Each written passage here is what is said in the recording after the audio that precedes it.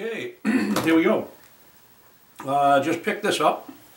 I was out on Buy Nothing, and actually the owner was giving away the liner and the lid because the Crockpot died, and it's a nice liner and a nice lid. That's cool.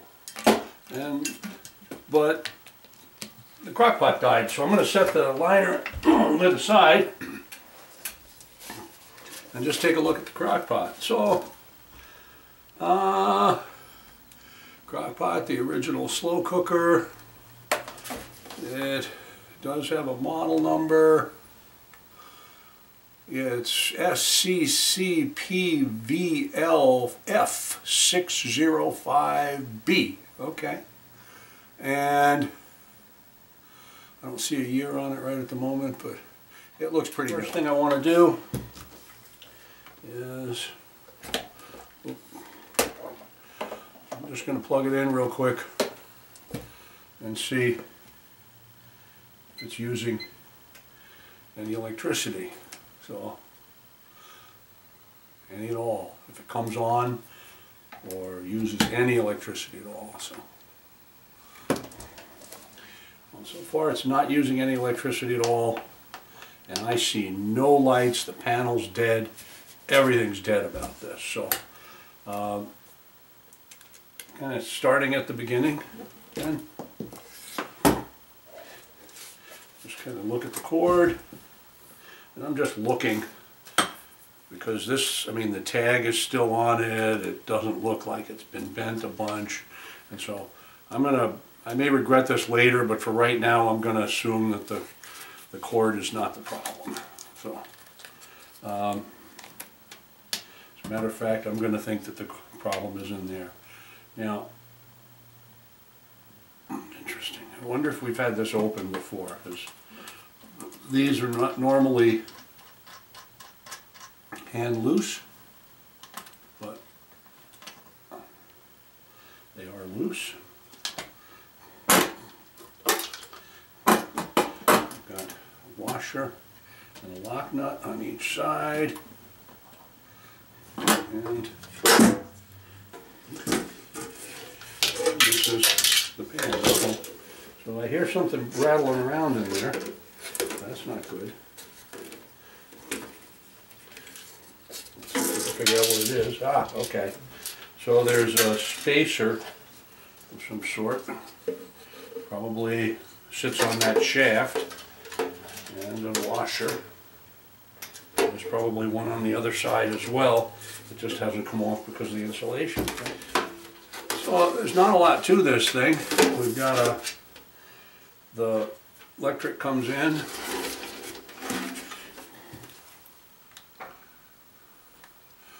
Comes in through the back, through the strain relief.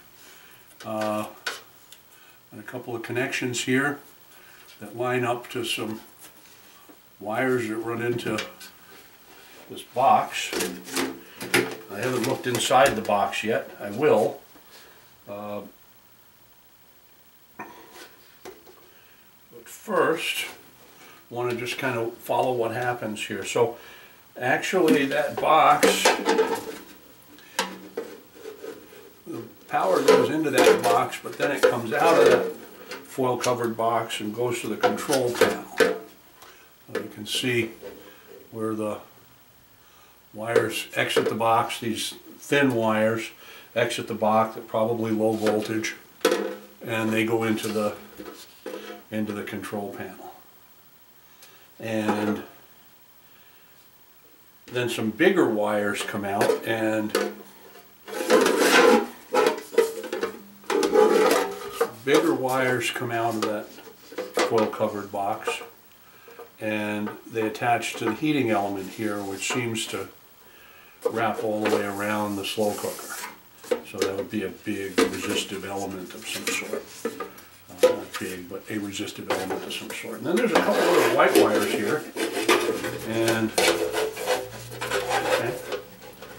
those white wires just looks like they come up and circle through under the pot here, and just kind of sit at the bottom of the pot. And I'm going to look at that first because I'm interested in it. I want to know if there's something inside of it. So I'm going to snip this.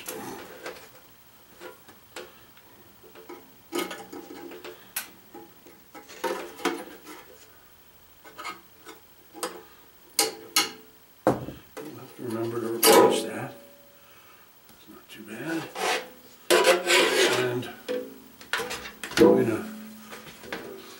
my best work is done by not taking anything apart. Okay. And so inside of there is this. And I'm not sure what it is.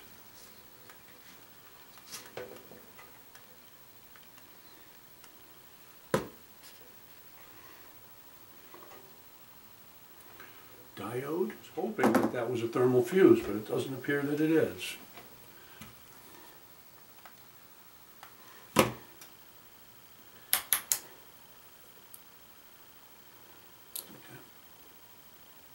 Okay.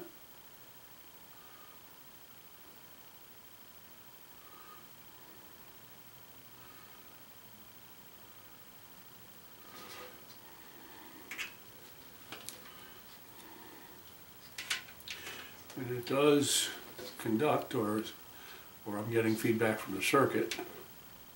All right, what else do we have here? Let's look for other places. I'm still holding out for the possibility, since this is completely powered off, that this issue is a thermal fuse related. I'm trying not to move or totally disassemble this thing if I can avoid it. But the next thing I want to look at, and again I'm hunting for fuses because the symptom no power at all, and it says that. So the next thing I'm going to do is I'm going to open up these bundles down here, because that's the kind of material that they hide fuses in. Now, granted, we're also looking at inside of a crockpot, so they would use heat-resistant material. So maybe a false flag, but we'll find out as I kind of dig a little deeper here. Whoop.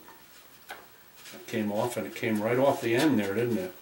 So the connection came undone. All right.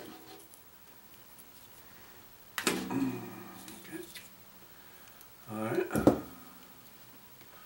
and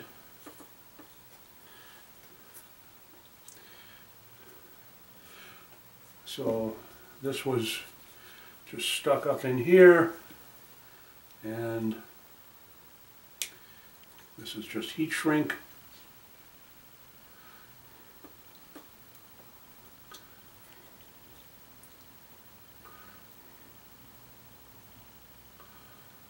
And this was just a simple electrical connection, and it was just protected by all that heat shield because it's inside of some place that gets hot and stays hot for a long period of time. So, here we go. All right, so that's just a connector. All right. So the regime is take a connector, cover it with some heat shrink, and then cover it with heat-resistant tubing. So what we're going to do is we're going to open this. To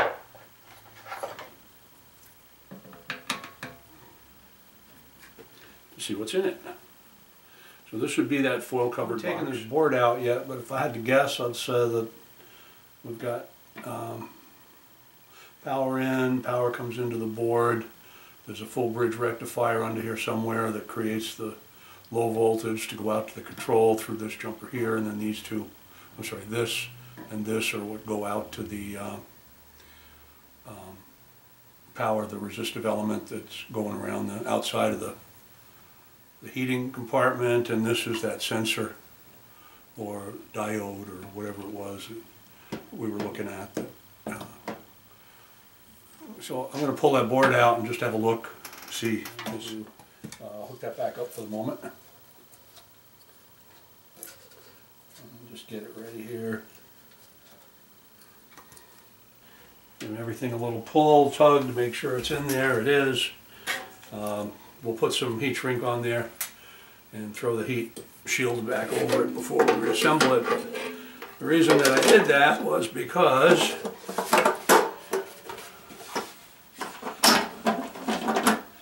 we'll plug it in and just make sure. Remember, we assumed that the cord was okay and all that. We're far enough into this now where we should probably just make sure that we've got power to the board.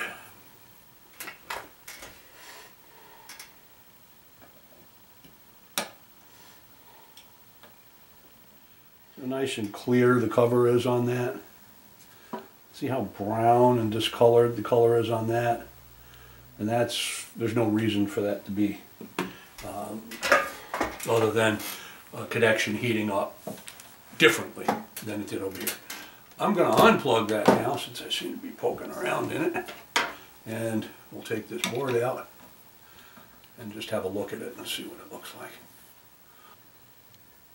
Triac 5 volts ground, 0 NTC2 NTC1, and then there's the NTC connector. And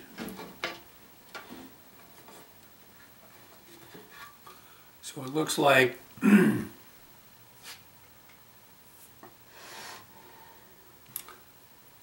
so this is where that NTC, that device was plugged in, and it's jumped back to right here, pin and pin. So these are, they're calling this pin 2 and this pin 1, and then each of these goes out on the circuit board. But we should be able, by plugging this in, to be able to tell, and then checking here, we should be able to tell if we're getting 5 volts or not. Right? Yeah. Sounds good to me. So I will, again, I'm going to be careful here. This is all plastic up here. This box is plastic. So the underside of the circuit board is, while it's energized, is not going to be touching anything but plastic. I say that so that I can plug this in. Oh, hey, just out of curiosity, we see anything wrong with that? Before I plug this in. Oh, how did I miss that? That's pretty beat up. And I don't know whether that's cause or effect at this point.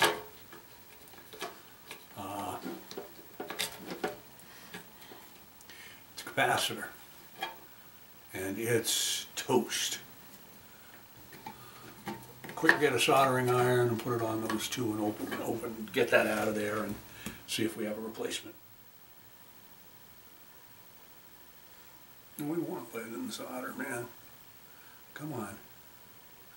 Okay. Yeah, so this board has a covering on it to protect it, I think. There we go. There's one, and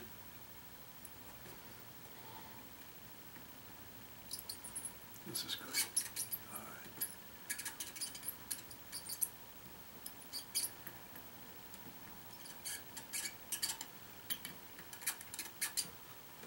All right. All right. Let's do it here.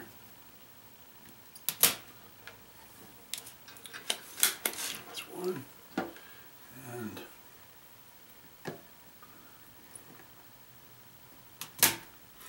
that's two. And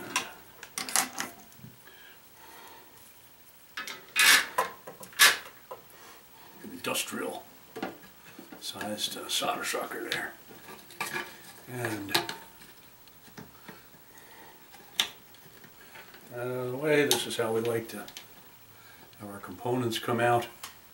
So this capacitor is not any good anymore. I'm gonna go dig through my pile of spare stuff. You don't want to watch me do that. I may come right back if I can find one, and if I can't, I'll be back after I find one. We'll see you then. Visit from the mailman today, and he brought us a 0.82 microfarad film capacitor.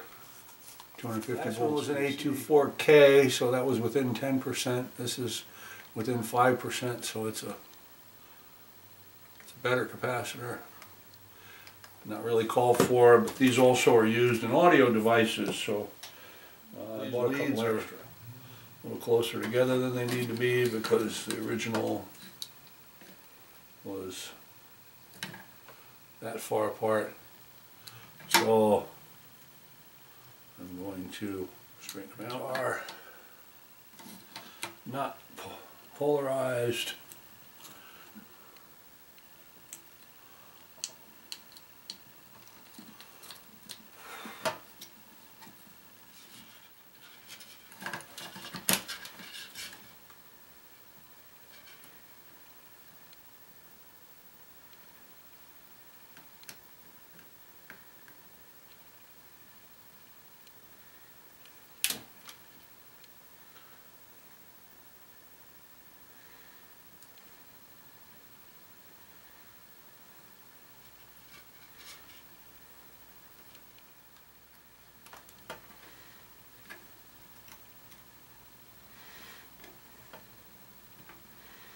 It looks pretty good.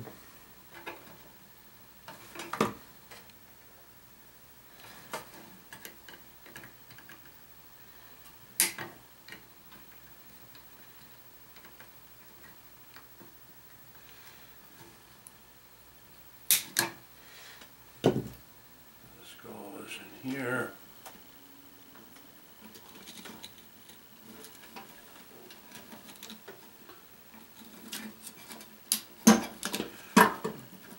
This goes in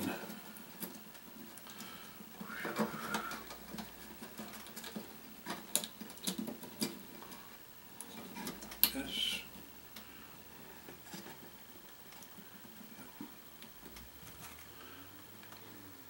There we go.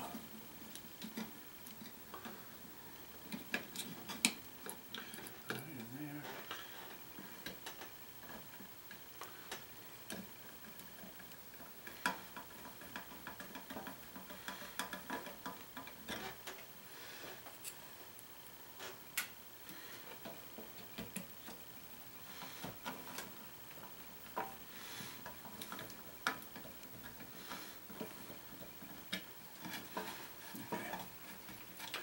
And we'll just kind of look around at all that, and that looks pretty good. There's a thermistor of some sort. Oops. Temperature sensor. And then there were a couple other things we had to do in here.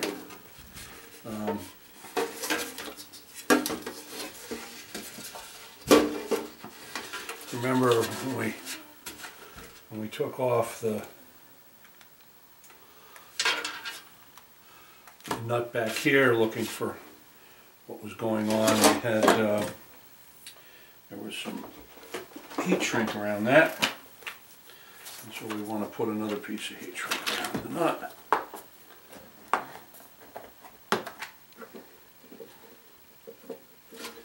There we go. Heat gun.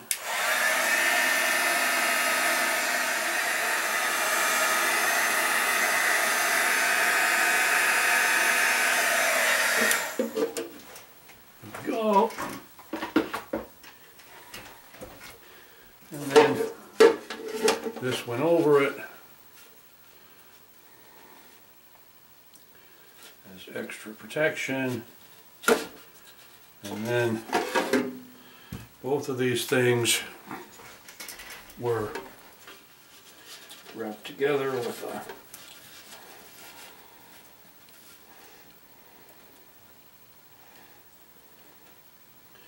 tie wrap. Go at the end. Got it. And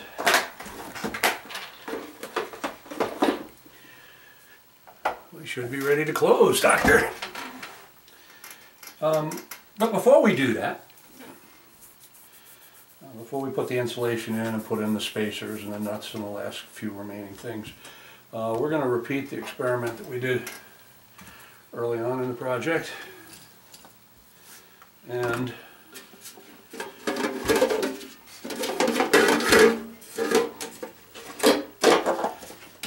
going to see how much electricity this uses. If you remember, when we plugged it in before, it used no watts. And now, when we plug it in, it uses no watts. But I have a flashing power light, so I didn't have that before. If I turn it on or select, now I can select 4 hours, which I did, and I'm going up, I'm using 250 watts. Select 6 hours, 250 watts. Again, we're on high.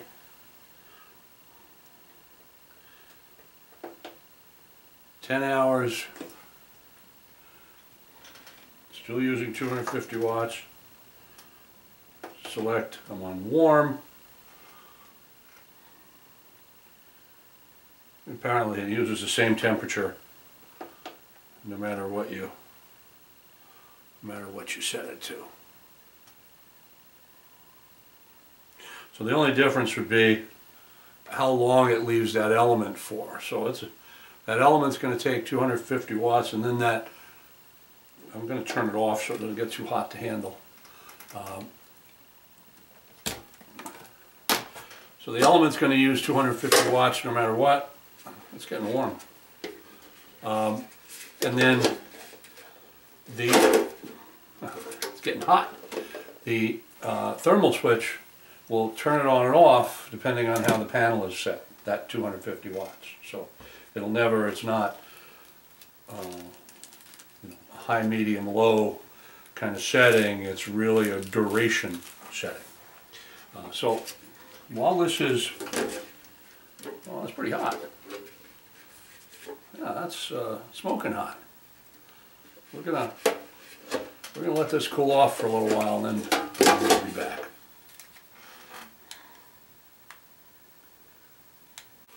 All right, we'll see if we can put the rest of this back together now. So there's a band on here. It's heated from here to here. The center section, you notice, isn't heated, but the rest of the pot gets real hot, and of course the whole thing heats up, but most of the heat's going to be, it'll get a little bit hotter where this band is. And so when I took it apart, this spring and kind of the less hot part was behind the control panel, which makes sense, so it doesn't want to heat the control panel up. And this this mat, this fiberglass mat, actually came between the heater wires. And then there's some slits in the mat that like that, and then like that, and then like that. But we're going to turn it over because we have some more work to do here. You can't see them, but those posts have to go through these holes here, and these standoffs and a washer on each one were present when we took it apart, so we have to replace those. And then there's a washer and nuts and stuff that go on the other side. But so in order to set that whole thing up, I've got to put standoff,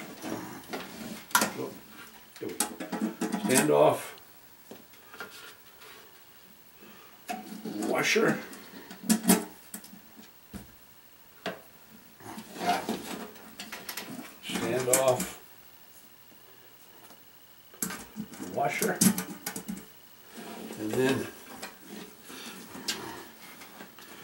we will attempt to line this up.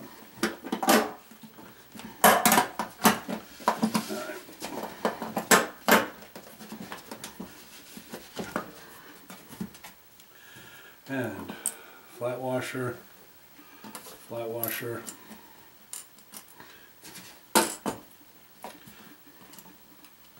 flat washer, lock washer, nut.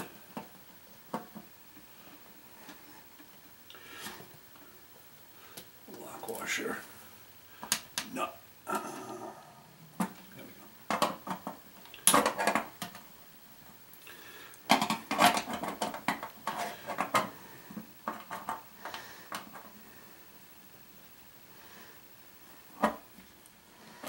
Finally,